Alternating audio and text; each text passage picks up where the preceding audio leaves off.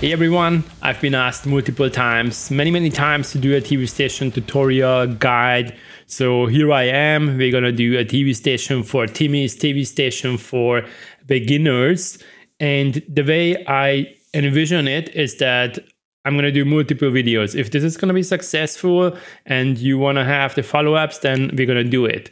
But in this video, I'm going to go for like giving you an overview, showing the hotspots, the dead zones, talking about the spawns and stuff like that. And later in another video, we can focus more on loadout, strategy, and these type of things. So here you have the TV station map, and we have 2 floors. Actually, there's a 3rd floor in the staircase, but anyways, that's not considered as a full floor. From a spawn before I talk about spawns, why do many people think that this is very dangerous? I mean, the map itself, why is it hard? Well, the main reason is because the map is very small and the spawns are very near. Even at the beginning, you know, it can happen that you die in the first minute of the game because you have a spawn really close to you, you're running into the same direction, you meet, and then somebody dies. So that's kind of the main reason. And the second reason why I think people consider it as hard is because you need to be better in understanding where the enemies are based on the sound prints. Because on a farm, for example, it's pretty obvious if you see a sound print, then you can kind of predict that the team or a player is coming from that direction. But here, you're going to have multiple sound prints basically all of the time, because you don't just have the players, but you also have the bots. Sometimes you have the boss, they are respawning. So it's I would say harder compared to a normal map. But let's talk about spawns first. So I'm going to mark this area because pretty much this is the area on the 1st floor where you don't have spawns. Other than that, you can spawn pretty much everywhere on the map. We have one here in the lobby area. We have parking lot. We have back here. I don't know the name of this room. We have spawn back here in the setup area. You can spawn in the warehouse, then also in the staircase. You can spawn inside this room, and then you can also spawn here.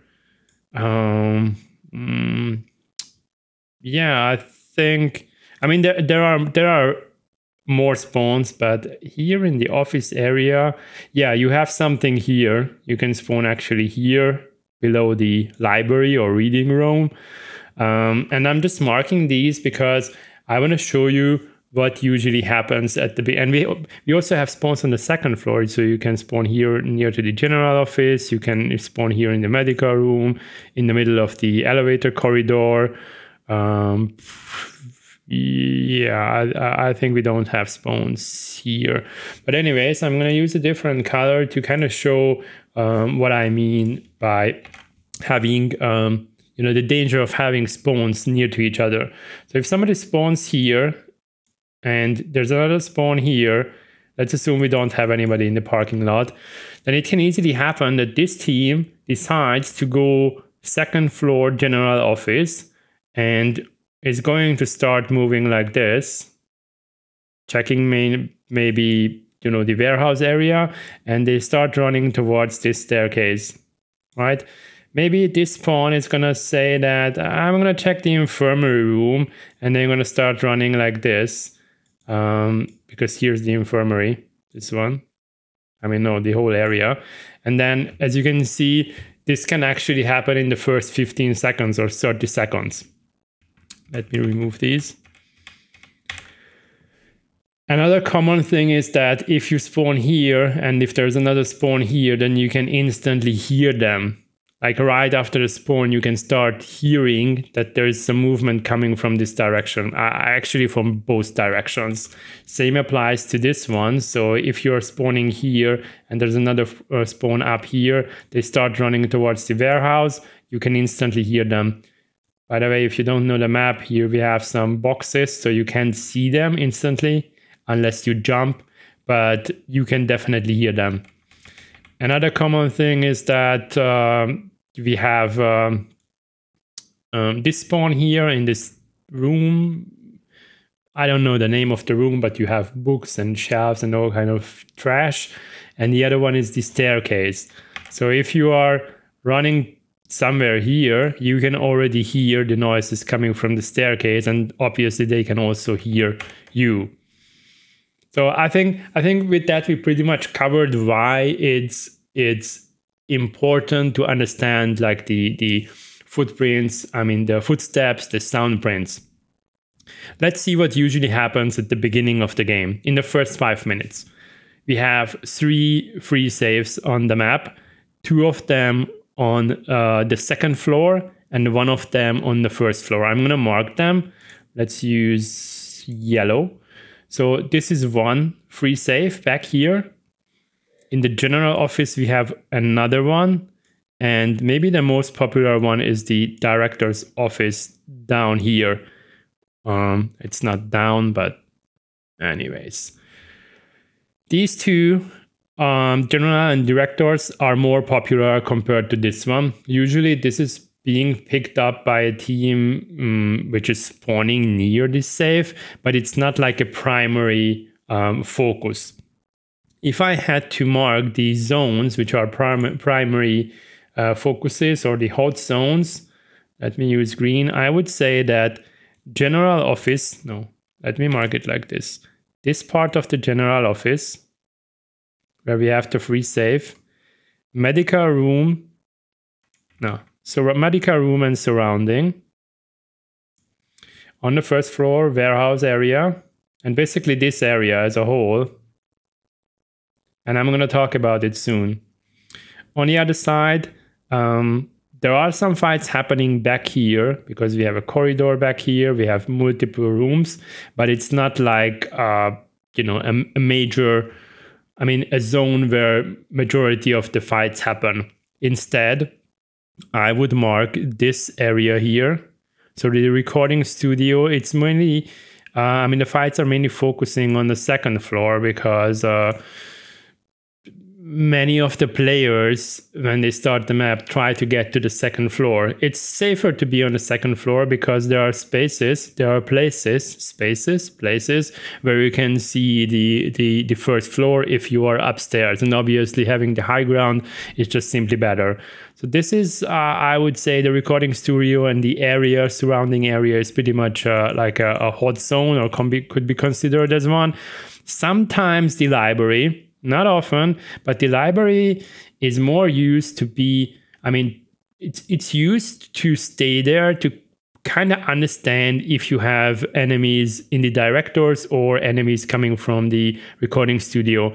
It's not where the actual fights happen. It obviously happens that there is somebody in library or in the reading room and other players try to attack that room, and then you have fights. You can have fights everywhere, but it's not like a common thing to fight for the library itself. And then maybe I'm going to use another color again. Corridors. So this one, this elevator corridor, maybe the most popular corridor. Then we have this one here. And yeah, in parallel to that, we have another one. And downstairs, maybe this one. But actually this one, which I marked next to the staircase, this is not like an area where you're going to frequently meet players. So downstairs, I would say that, you know, if you check this path, you can run around the middle area, and it's not going to be where the primary fights happen. So I'm going to remove that. But here, absolutely, in these corridors, yes. And also, I would say like this direction, because if you have people coming from the staircase, another spawn, another team camping the recording studios, then it can happen that you're going to have some fights here. But I'm going to leave it, okay? But the majority of fights are going to happen in the green areas. And one last area I didn't mark is the director's office, manager's office, This is guys kind of the let's say the main area of the map, which would lead you to the assumption that, you know, if you split the map to the half, then in the bottom half of the map there's more fight happening. And I think that's actually true, because when I'm spawning near the top of the map or this area, then I'm also trying to start moving towards general directors or, you know, post-production room, which is this one here, because we have a safe here. That's the common thing people do. So they either decide to go general office or director's office. It's not likely to happen that you visit these places and there's nobody there, or there was nobody there before. That's kind of the focus. And director's office is the most popular because you have not just a free save, but you have also a chance to find a red item on the shelf, because there's a shelf next to the free save. And this tiny thing here is the room for which you need the director's key card. And in that you can have weapons and you have an electric safe. So that's kind of why these are the most popular places. And before I talk about the usual paths and routes people do, let me highlight that whilst you may feel that this is overwhelming and you're going to get into fights instantly, let me tell you that, or let me remind you that people say that there are tons of rats on TV station. And it's actually true. There are always rats. I mean, not all the time, and you don't meet them all of the time, but these two statements are a bit contradictory. So even though you have spawns near to you, you can actually avoid getting into fights. Otherwise, we wouldn't have campers and rats. There are endless corners, many rooms on the map. You can basically hide anywhere and people are not going to find you. So you can decide not to fight. And this is going to be my recommendation, by the way. But first, not to fight at the beginning, but I'm going to get back to that in a second. First, I want to cover the routes, and then then we're going to talk about the strategy, but just on a high level, because I don't want this video to be super long. So regardless of where you spawn, the main goal would be to get to the second floor, because we have general office and director's office on the second floor. You can decide to use this staircase if you're near. It's not heavily used. You know, I wouldn't say that this is the primary point where people go upstairs, because on the second floor, if you arrive here, it's pretty tough, because if you come from here, you can have enemies coming from the right. You can actually smoke the right-hand side and then run outside. But even if you run to the left, you can have, people here. You can have people in the general office already, and then there's a third one. So it's pretty tough to use this stairs. Another one, which is more safe, is the warehouse area. This one here, this this staircase or stairs. You can actually use this door to get to the warehouse area and then get to the stairs. And the other path would be that you use this door and then you go this way. So there are multiple ways where you can get to these stairs, but be cautious, because there might be somebody lurking here, or somebody watching the angles. And here in this room, you have windows. So you can shoot through the window, and basically you can see what's happening here on the corridor. And obviously also from the corridor, you can see what's happening in the warehouse area. So this is at the beginning of the game. This is a heavily crowded area, because this stair leads you to the second floor, this one here. And from this stair, it's pretty, not this one, sorry, this one, sorry. This one leads to the middle area. So this stair, again, so this here is this one. You come upstairs and there's just one door. And then when you get out of that door, yes, you still have two directions, but usually people are not staying here because it's too close to the middle area. and middle area. I'm gonna touch base on that as well. But anyways, this is the second. The third one is this staircase. You can use that. It's pretty, you know, sometimes you're gonna find players, but it's pretty safe to use that. The third one you can use is this one here. If you're having a spawn near to this one or the other one, you can use this one. And there's another stair here, and these are the entrances. So this is where you're gonna end up. You're gonna be on this corridor, and there's one more stair down here, which is gonna bring you to this place near the manager's office. So going back to the spawns for a second and routes and paths. So basically what people do, if you are spawning in this area, then most likely you're going to take the warehouse or the staircase, this one near to the lobby. The lobby spawn is usually running straight to this stair, getting to the manager's office. So basically, this is what you need to keep in mind when you start the game, and you can decide not to, fight at the beginning. You can wait for 5 minutes just looting and hanging around to kind of understand. But TV station, generally, it's going to be always true that fights happen early game. Many of the fights happen early game, and you can decide actually if you want to join those fights or not. Middle area. I wanted to talk about the middle area. Middle area is cool because you have 2 free saves. I'm going to mark them with yellow. This one here and this one here, and there's an additional locked room here. But at the beginning of the game, nobody's going to the middle area because it's crowded with bots, and also there's a point where it's flooded with gas. So you can actually, if you want to try that strategy, put on a gas mask and run straight to the middle area, because at the beginning, usually people are not monitoring the middle area, but it's risky. Anyways, the middle area is going to be looted by the team or by the person who is the last man standing, okay? Just follow that strategy at the beginning, avoid the middle area, don't run there.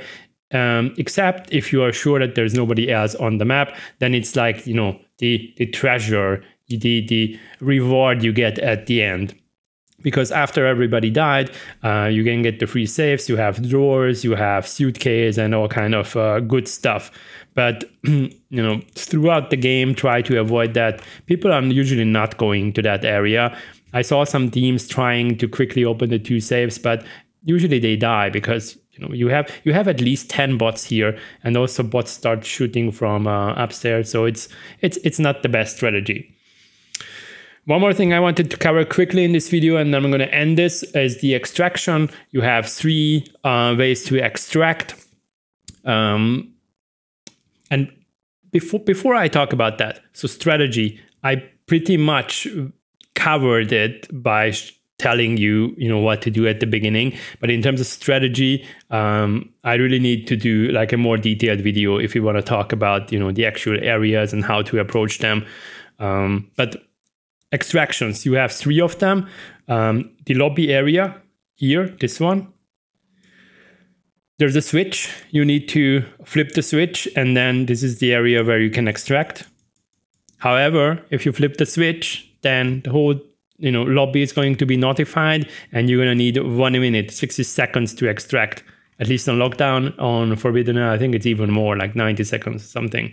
It's dangerous because everything is just near. So if there is somebody in the director's office, general, they can easily jump down. It's very close. Even if they are in the warehouse area, they can quickly run to that area and try to extract, kill you. The only thing that, if somebody is up here in the staircase, then most likely they're not going to start running, but you can run through the map within 1 minute, so it can actually happen. I would only use that, or I usually use that if I'm confident that there's not more than 1 team on the map. I think it's not my personal favorite. The second extract is here on the 2nd floor corridor.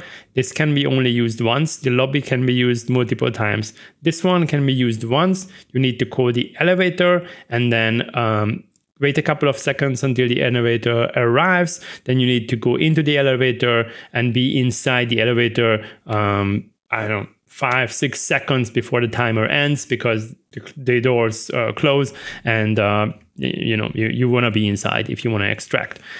This is dangerous because it's like, let's say, out in the open.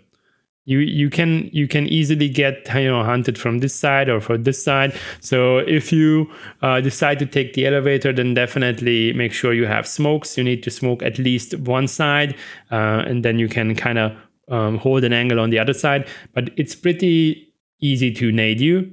So this is, I killed multiple people within the elevator or near the elevator.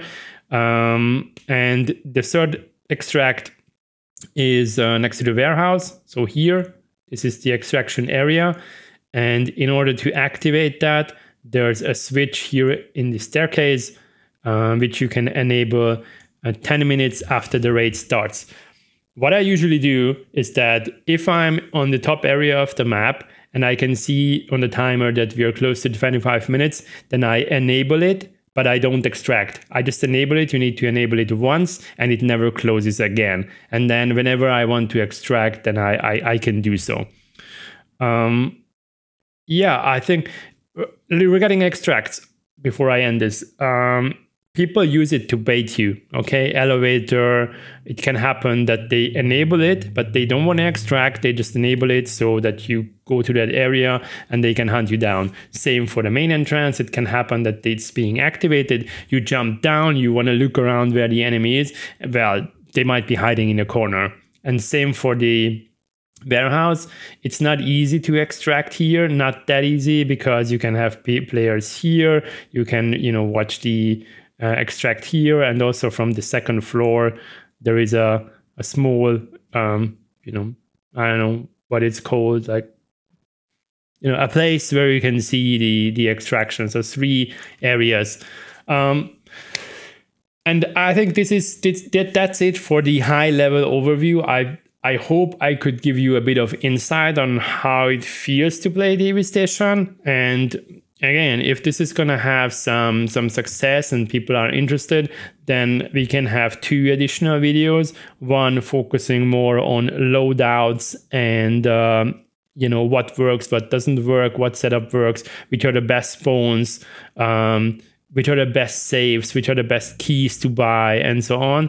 And then in the other one, we can purely focus on strategy, like different ways of playing the map, because there's not just one single way of playing the map. You can camp, you can rush, you can push, you can hide, you can be solo, you can be in a team. Basically everything works, but you need to apply everything you learned about the game to TV Station, because TV Station is different compared to other maps. It is.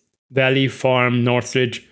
Yeah, we have maybe more snipers on Northridge compared to Farm, but still it's pretty much the same, because you have multiple locations and you need to travel from one to another. On TV Station, that's not the case, because it's one single location, pretty much like Armory Bunker. Anyways, give me feedback if you enjoyed this, if you learned something, if you have any questions regarding TV Station, and if you want to have a follow-up. Thank you for your attention, and see you in the next one. Have a nice day. Shoot, subscribe. Bye.